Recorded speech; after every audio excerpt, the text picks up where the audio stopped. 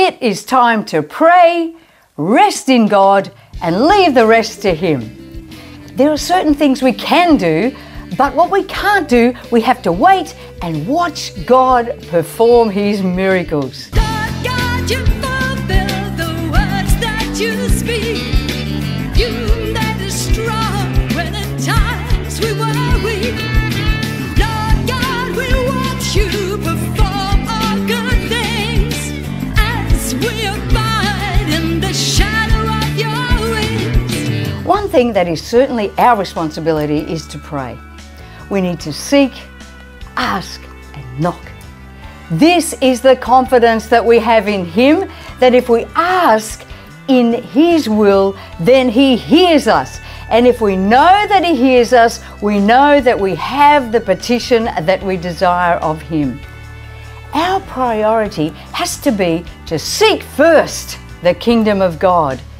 If God and His kingdom are first, then our needs will be met.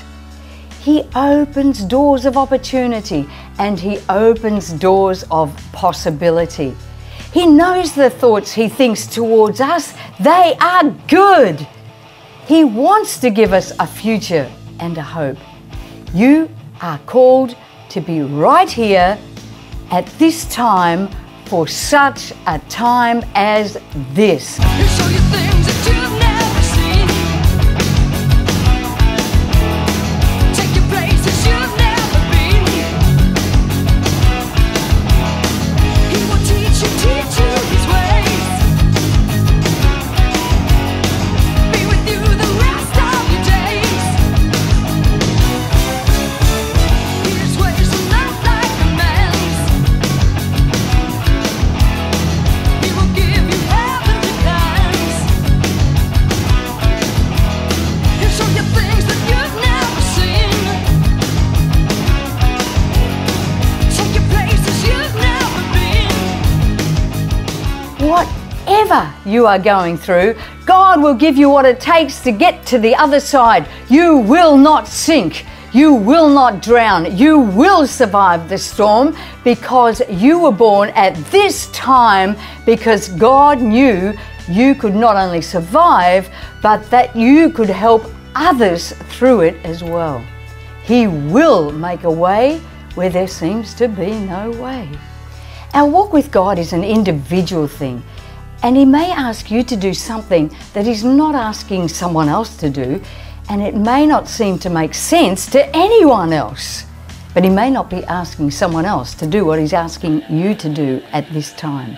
We have to stay in our lane as we walk with God, because we are the ones that have to answer for what we have been asked to do. I have made a choice to serve the Lord. I've made up my mind to live His word. I have made a choice, I want the world to see. God's Holy Spirit lives in me.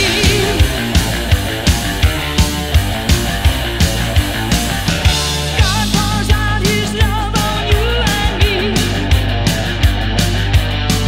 That's why I worship God to see. He is the reason I am here. That's why I'm living without fear. The days we are living in are evil. We must live purposefully, accurately, and wisely, making the most of the time. We must firmly grasp what the will of the Lord is and make a decision to move in the direction that He is leading us. This is a time to set our face in prayer. In these evil times, there are things that only God can turn around. We cannot fight the battle raging against us on our own. What is impossible with man is possible with God. God is able to do exceedingly abundantly above and beyond anything that we ask, hope, or think. He has more for us than we could ever imagine. We can do all things through Christ who strengthens us.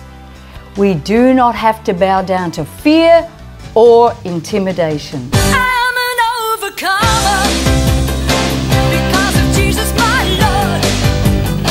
I'm an overcomer with His word as my sword. I am an overcomer.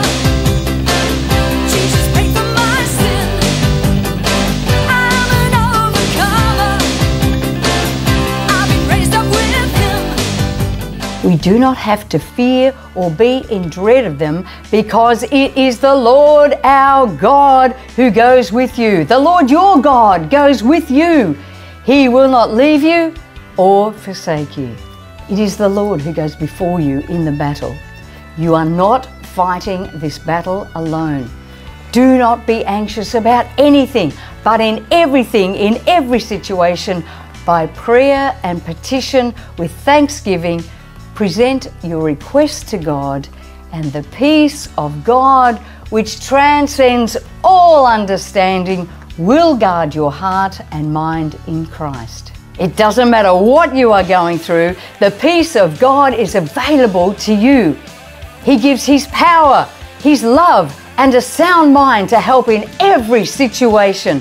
Call upon Him and trust that He is working it out. Pray and expect supernatural help. Prayer is not preparation for the battle, it is the battle. Nothing is impossible with our God.